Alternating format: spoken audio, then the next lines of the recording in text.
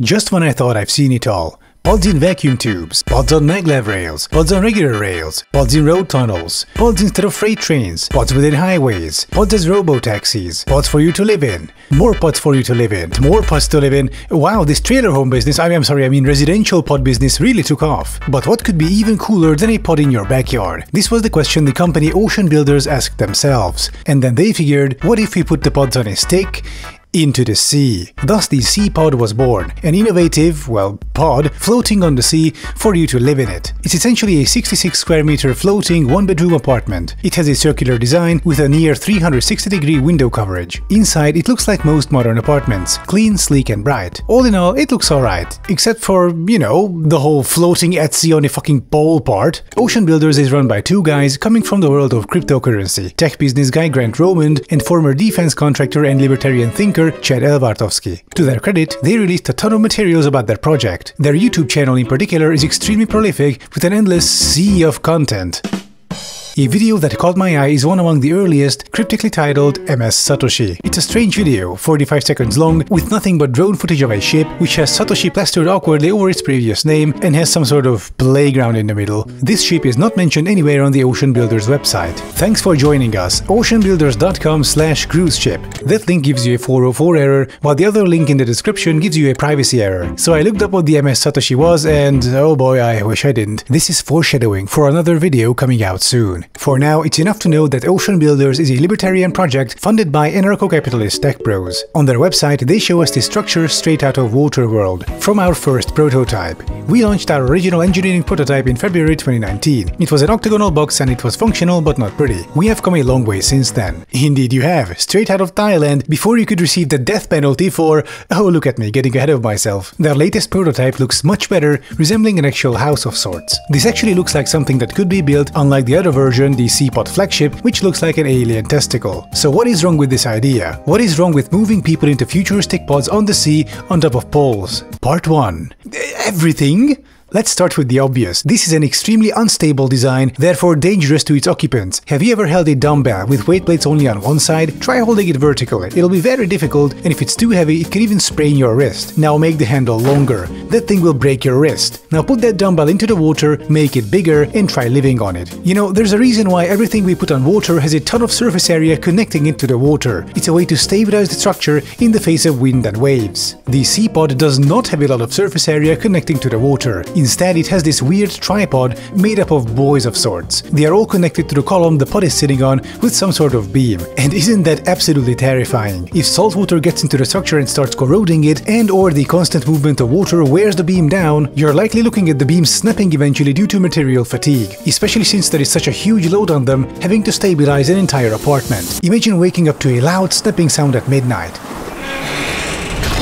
Then, as you try to fall asleep again to the sounds of the stormy sea, your whole house begins to tumble into the water. Power goes out. Your living room fills with cold, dark water as you're flailing around in panic, trying to open one of the windows to escape. It sounds pretty terrifying, doesn't it? But surely these people would make extra certain that there is absolutely nothing wrong with this floating mechanism. Surely they designed a ton of redundancy and excess capacity into it. Well, stay tuned. At this rate, I'm surprised these people had the competence to even put together a website. Well, for the most part anyway. How did they even start their business? I always imagine people like this to be prime targets for online scams and phishing. Hey bro, check it out, you just won 2 trillion Bitcoin. Click here to claim your prize with all your personal data and banking information. Whoa bro, really? To the moon! Chances are all their stuff is already in the hands of data brokers, corporations that scrape personal data from public records, social media, and places where you give out info about yourself, like on online contests, surveys, and so on. And once they have your data, you can become a target for harassment or worse, including for your political views and opinions. Not to mention fun stuff like identity theft, such as someone taking out a mortgage with your data, or outright stalking. You better get rid of superfluous personal data online. And to do that, I recommend you use Delete Me. Delete Me is a service that helps you wipe your personal data from hundreds of data broker websites, thereby protecting you against identity theft, harassment, or stalking. Once you specify what personal data to remove, experts will look for them on websites, a lot of websites, and request their removal. A week later, you'll get your privacy report detailing what they found of you and consequently got got removed. They will also rescan websites later to make sure your data didn't surface somewhere else. Do not let your personal data fall into the wrong hands. Get 20% off Delete Me US consumer plans by going to joindeleteme.com/Adam20 and use the promo code Adam20 during checkout. That's joindeleteme.com/Adam20, promo code Adam20. Thank you for checking out Delete Me. Right, so those sea pods. I'm sorry to say, but those things just won't be stable enough to live in, or you'll just have to live light and have one strong stomach. Putting yourself high above the water level on a stake means any wave will toss around their apartment much more than if the pod was floating directly on the water. This isn't even physics, this is elementary school geometry.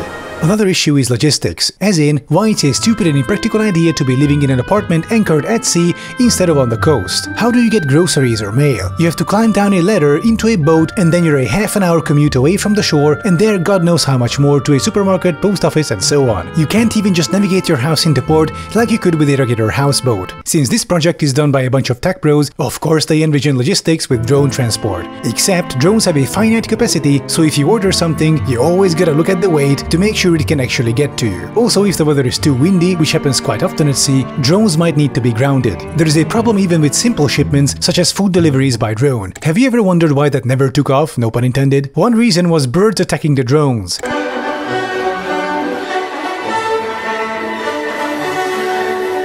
In the skies over North Canberra, there's a battle for air supremacy.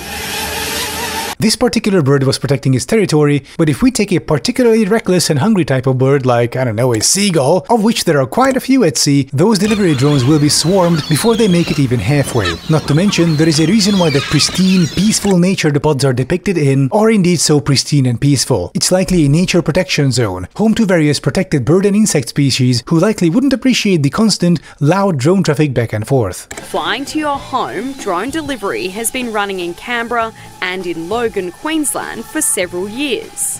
It's convenient for some, but residents like Dan living in the flight path say it's time for them to buzz off. I feel angry, I feel annoyed, it actually stresses me sometimes. You're sort of chilling out and after working all day, you hear this buzzing noise like it's like a very, very loud mosquito, and then it gets louder and louder. Do you know who else wouldn't appreciate heavy drone traffic? The local environmental protection authorities, in addition to not appreciating heavy boat traffic between the shore and the pods. Speaking of, where do they plan to put the sewage? Are they going to pull a Dubai and have a poop ship suck out septic tanks? Good luck trying that in a nature-protected area. Or will they lay pipes for drinking water and sewage all the way to each pod? There's just no way you could get a permit for that. Aside from having to tear up the seafloor and obliterate the local fauna in a straight line, which is already a complete non-starter, there is always a risk of a pipe rupturing. If that happens, congratulations, your pod is now spewing liquid shit into the pristine water surrounding it. It's the same story with electricity. You would need kilometers of sturdy, water and shockproof high-voltage cables running on the seafloor, clad in external protective layers. All those kilometers of high-end piping and wires, plus permitting, installation and maintenance, would add thousands, if not tens of thousands of dollars to the price of each pod. But no sane government would sign off on this anyway, so there's that. Their solution to these problems is to have batteries and a water purifier inside the pod, right under the living area. The maximum amount, that is 9 batteries. Basically, that's for 45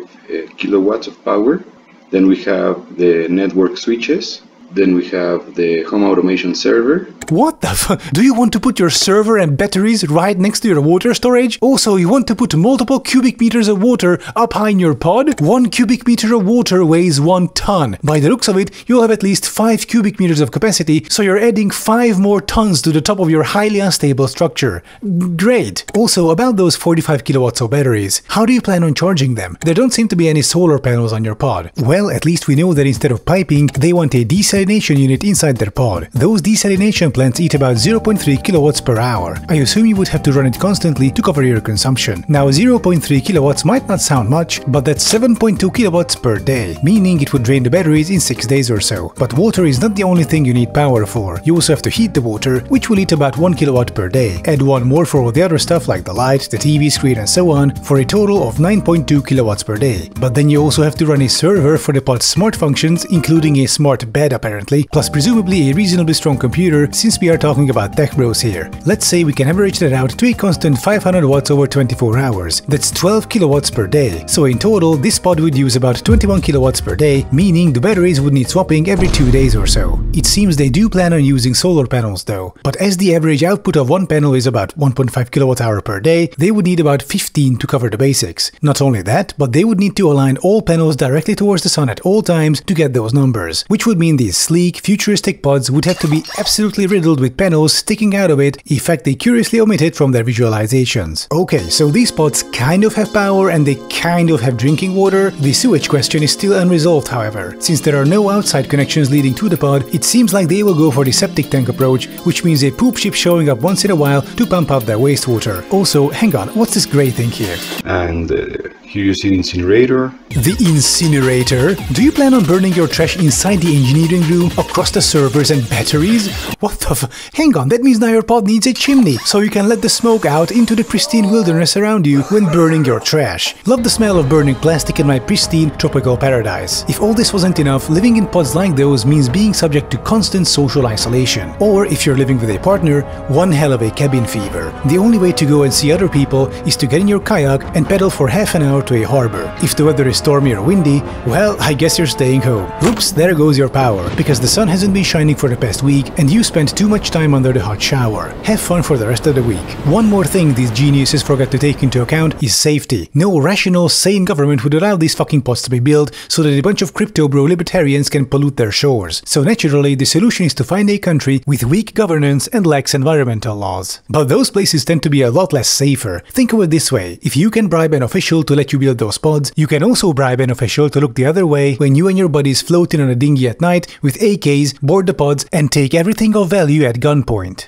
What the hell do they think would happen if word got out that on the shores of a poor, developing country there are dozens of affluent libertarian tech bros living in expensive pods isolated from the outside? They don't even have to risk robbing them near the shore. The robbers can just come in at night, have someone in scuba gear cut the anchor cables, and then tow the pods to a secluded area and then do the robbery there. Sounds like this little libertarian utopia is in need of security, so they could band together and put a predetermined amount of money into a common fund each month so they can pay a security detail to keep them safe. We could call this process, oh I don't know, taxation. So much for this whole sea pod idea. Putting the pods in the forest doesn't make things better either. First off, all these forest pods are depicted in beautiful, pristine surroundings, like national parks. And so, please name me one national park or any other nature protected area that would allow you to bring in construction equipment, bore a giant hole, fill it with concrete, and then attach a forest pod to it. Those pods on their promotional material, how are they built there? Or rather, how many thousands of rare species would get flattened in the process of construction by heavy machinery, workers trampling through the forests and fields, and so on? Once again, no sane government would ever sign off on this. Not in the developed world anyway. But if you find a government that can be persuaded to allow this, well, once again, weak governance does have its drawbacks.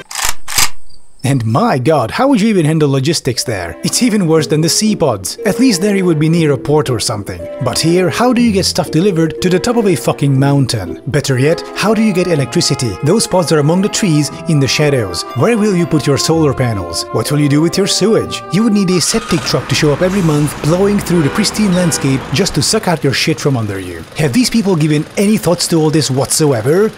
No? Okay. Why would anyone want to live in these fucking pods, whether in the forest or at sea? Who even is your target consumer here? If some tech-brained person with too much disposable income decides to buy a gimmicky home on the sea or in the forest, then why not a houseboat or a small cabin? Why this engineering and permitting nightmare? But the founders of Ocean Builders were undeterred by things like common sense. In 2022, they ceremoniously unveiled their first prototype, which fucking sank immediately. Oh my god, you had one job, one fucking job, to make sure your floating pot thing stays afloat, at least for a fucking premiere presentation. Just tie it down, anchor it, fix it 15 different ways, do load tests, rehearsals. How can you be this fucking incompetent? I swear, anyone stupid enough to buy these fucking pods will be dead within a month due to some catastrophic flaw these idiots never considered. Like the incinerator raising the ambient temperature inside, causing one of the batteries to fail, engulfing the entire pod in flames within seconds. But Ocean Builders' shocking incompetence was on full display even before this debacle. That rough prototype pod you see on their website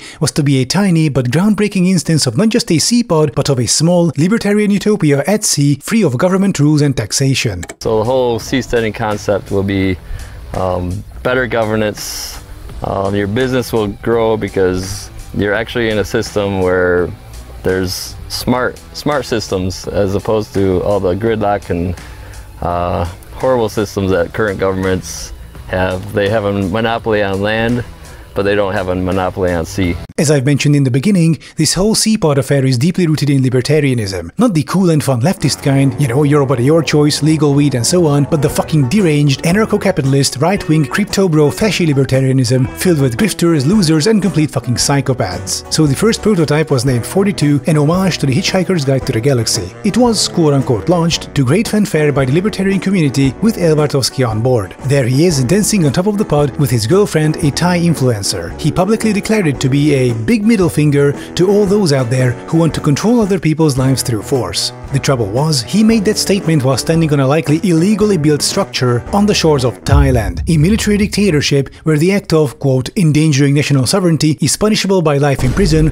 or execution. So when the authorities saw dipshit Westerners setting up an illegal structure on their shores, declaring it a big fuck you to the Thai government, they took it rather poorly, if you can believe that. The pod appeared on national headlines with various officials making a public show of threats and plans to raid and seize the pod. The couple had to flee the country in the dead of night as they faced life sentences or even the death penalty should they stick around. In the end, the Thai Navy ended up impounding the first prototype, but such details are curiously absent from the seapod page. Now I know what you are likely thinking. Are they seriously so fucking stupid as to try to set up an anti-government libertarian utopia within the borders of a fucking military dictatorship? You're likely thinking this, but, well, we're all thinking this actually. You know, just because the Thai government tolerates Western tourists banging Thai prostitutes in exchange for tax revenue doesn't mean you get free reign around their country. But all this could have been avoided if these morons just sat down and did a 2-minute Google search, or just went on Reddit or something and asked people, can I build an illegal structure on the shores of Thailand and declare it a big middle finger to their government? I'm sure many people would have been more than happy to solve this conundrum for them, before they would spend tens of thousands of dollars and subsequently escape the country in the dead of night. This is why seapods, or forest pods for that matter, are a stupid idea. And ocean builders, look, just build a houseboat or a forest cabin. Hell, if you made them look sleek and futuristic, you might even be able to find buyers for them. Houseboats resembling yachts, futuristic forest cabins, I'm sure there would be people interested within your target demographic. This would even work better with your little floating libertarian city idea. Chad, Grant, look, if you create a small universal raft you can put various stuff on, you have the basic building block for an entire settlement. That way you can put homes on the rafts, little squares, parks, common areas and so on, and then you can just hook them together any way you want. I'm sure the Panama government would be okay with you guys setting up a small floating settlement in one of their bays. At that point, you could advertise it as this libertarian resort anyone can come and visit. You could then call this little settlement Raftopia or something. At least this is what I would do if I wanted to create an ANCAP crypto bro utopia. I just can't believe these people couldn't figure all this out on their own. Anyway, thank you for watching and I'll be seeing you next time.